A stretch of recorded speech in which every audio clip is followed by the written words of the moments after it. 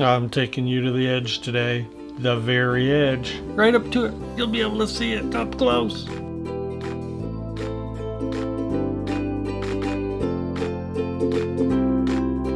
Hello Minders, welcome back to the Mind of Watercolor. Glad you could join me today, and we're gonna take care of another FAQ, frequently asked question, and that is, what about those hard edges in watercolor? Why does watercolor make a hard edge? What can I do about it? How can I deal with it, improve it, work around it? And why do watercolor washes tend to sometimes make a dark outline? So the key to understanding watercolor, the mind of watercolor, see what I did there, is to understand how it happens and why it happens. So we're just going to spend a few minutes on watercolor edges and what you can do to understand them better. You're an edgy guy, you know that? Skull bump. Alright, I'm going to zoom in a little bit and we're going to talk about edges, which is a frequently asked question. Why is watercolor such a hard edge medium, and what can you do about edges that are darker than the rest of the wash? So that frequently happens. As you're probably aware already, watercolor is not a soft blending medium the way like oils are. Most people like watercolor for that reason. It gives you these nice crisp, clean edges. When you're painting with water, water has a flow and a resistance, and where dry meets wet, it will create an edge. I know I'm being very elementary here, but just bear with me. So unless you have so much water that it's just going to flow and run, it will only travel, and pigment traveling with it, it'll only travel where you have wet the paper basically. And it will travel no further. Now you can use that to your advantage when you're painting. You can paint lighter colors, like a pale wash, so you can do what's called charging in. Charging in is taking heavier pigment and just charging it or dabbing it in. That water, that wetness, will make it spread. And you can get a nice soft blend that way. But where you created the edge, where your initial wash is, it's still not going to go beyond that. It's a little softly spread everywhere else. You can paint with clear water. Let me tilt it so you can see the glare where I have the water. So to take that a step further, if you're really trying to avoid a hard edge, you bring your water out beyond where you want your paint to blend or soften. You're painting within that wet area, but you're not painting near the edge. The wet edge is out here, and I'm charging into that wet water, and it flows and spreads very softly. It doesn't leave an edge. So yeah, watercolor is a hard edge medium, but only to the edge of where wet and dry meet. So if you're wanting soft blending through wet and wet charging, you're going to need to put clear water out further. Now bear with me, I know you advanced painters are like, yeah, I know all this, but I get a lot of newcomers, new to the medium all the time, and they're always asking about this. They're always asking about how to blend, number one, and I have a blending video that deals with this, so I'm going to link to that below. I actually have a couple, but what we're going to deal with are these edges, because they can get even worse, and we're going to talk about why that happens and how to avoid it. If you look here, you can see that just ever so slightly around the edge, the pigment is even darker than it is in the middle. Now some of that is due to your paper, but it's mostly due to the fact that it's drying quicker on the edge than it is in the center. And so as long as this is wet, it continues to push pigment out to the edge. And you can accentuate that fact. Most people don't, they want the opposite, but let me do it again, only this time I'm going to push it. So let's say you're wanting a nice even wash, and you know, it's a thing of beauty in watercolor to get a flat, even wash. It's basically the same everywhere, even on the edges. And the way to achieve that is to mop up any excess water before it dries, so that the edge is just as wet as the center. And don't overbrush it, because as you overbrush it, you're pushing more of that moisture into the paper, and the edges all this time is drying. So the best way to end up with a nice flat wash is to put it down quickly, evenly, and soak up any extra water. The problem comes with more brushing, and you look at that and say, oh, that's too dark, I needed it much more pale, so I'm going to add water. Okay, right away in the center it's paler, but now what's happened is you've loosened up all that pigment and you started pushing it out towards the edge. So unless you come out to the edge and move that edge a little further, that edge is going to be even darker still. And you're going to accentuate the effect. And sometimes people will come in, painters will come in and even add more water, and the effect gets worse and worse and worse. So now it's like graduated out to the edge, and now you have almost a line. And so you'll say, oh, I got this nice and faded, nice and pale here, but what happened out here? You know, it didn't bleed out evenly. That's because it's already dried on the edge. So there is the reason. Now this is cotton paper, which I use almost exclusively. A number of you, due to availability or cost, use a cheaper pulp paper. Now let's look at that for a minute, because the effect is even worse on pulp paper.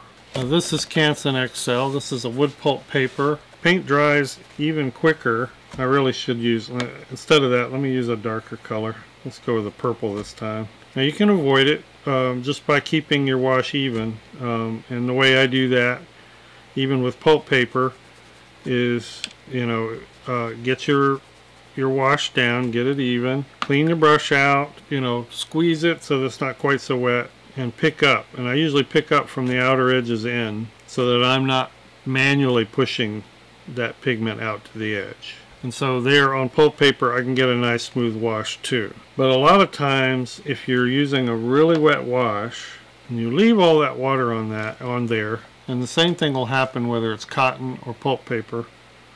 It just happens worse on pulp. If you leave all that water on there, it dries faster on the edge, and so you'll have worse problems with hard edges. So I'm just going to wait a few minutes and let this dry, and I'll come right back to you. Alright, so we're back, and this is dried. You can see how dramatic it is. And honestly, I added a few extra drops of water in the center just to dramatize the effect for video. Some of this doesn't show up great on video, and I wanted to make sure you could see it. So that is a little exaggerated. But it does show you what can happen if you're putting down water or putting down a wash and then adding a lot of water to it. These edges tend to dry and set in pretty quickly. More quickly on pulp, but they do it on cotton paper also. So that's the cause. Or how do you deal with it? And I've already mentioned that when you're putting down a flat wash, you try to get the wash as even as you can without a lot of water standing in the middle. Try to get your wash pale, or to the degree of paleness that you want, out of the box. So it's easier to add and make something darker than it is to add water to it and make it lighter. That is, if you're worried about dealing with these edges. Now if you have edges, and we all get them frequently. If you're a watercolorist, you're going to get them. If you have too much of an edge that you don't want, what do you do then? Well, you can soften them. And I would start with just a standard watercolor brush first, see if that works. Different paints have different staining degrees.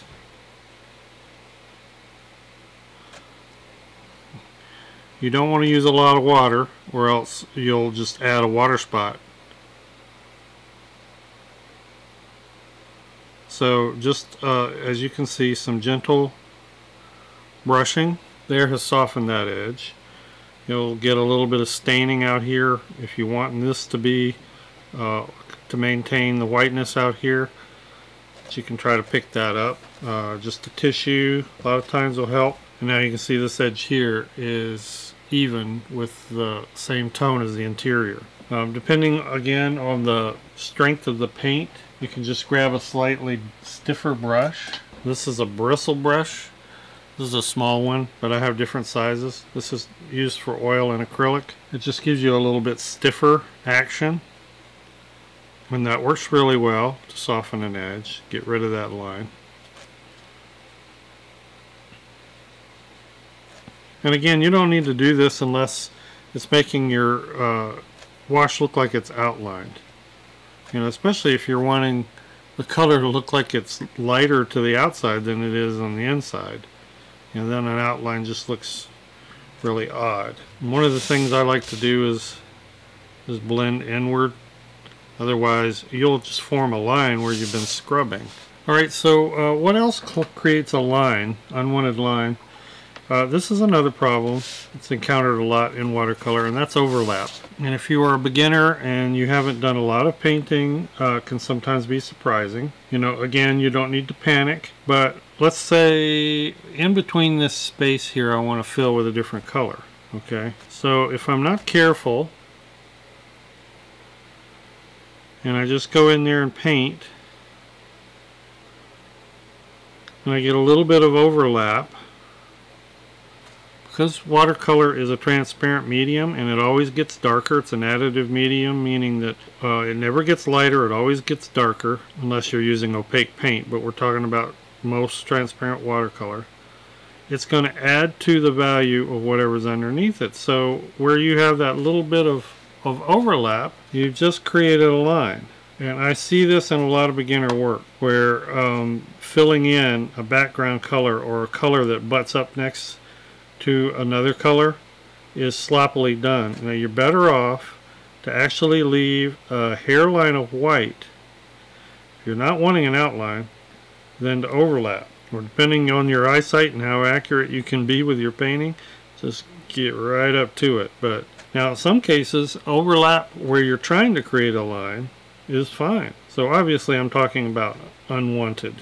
Again, once that's dry, you can soften it, but now the darker the color, the more your softening is going to show, especially if you're not softening out into a white area. So it gets to a point, or in certain situations, where you're not going to be able to make it any better. Or if you try to make it better, it's just going to show that you tried to repair it. So you just have to determine whether that overlap is a good thing or a bad thing. Now let's talk about one more situation, and this is stylistic. This has to do with the way people paint and draw, and this can happen in any medium, not just watercolor. When you're painting, be aware of your transition from one edge to another. So let's say that behind this light shape here, I wanted a darker shape. Let's say this is like a sphere, and it's going behind whatever that shape is. But if these items or objects, overlapping objects, are in close proximity to each other, there's probably going to be a shadow here. Let's let that dry for a minute and I'll come back and talk about that. Alright, so this is dry now. Now let's say I'm wanting to shade this back object or create a shadow where it's going underneath this object. So a common mistake, again, this is not peculiar to watercolor. You say, well, this is darker, so I'm just going to make an edge here, a dark edge, and they create a line.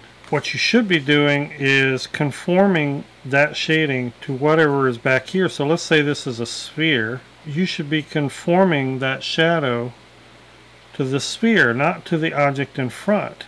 So don't follow the edge, follow the contour of this and how that shadows on this. I just see this all the time. Even if it's a flat object, try to get in the habit of pulling your shading away from an edge when the objects overlap, perpendicular to the edge when possible, and you'll get a more realistic effect of one object going behind the other.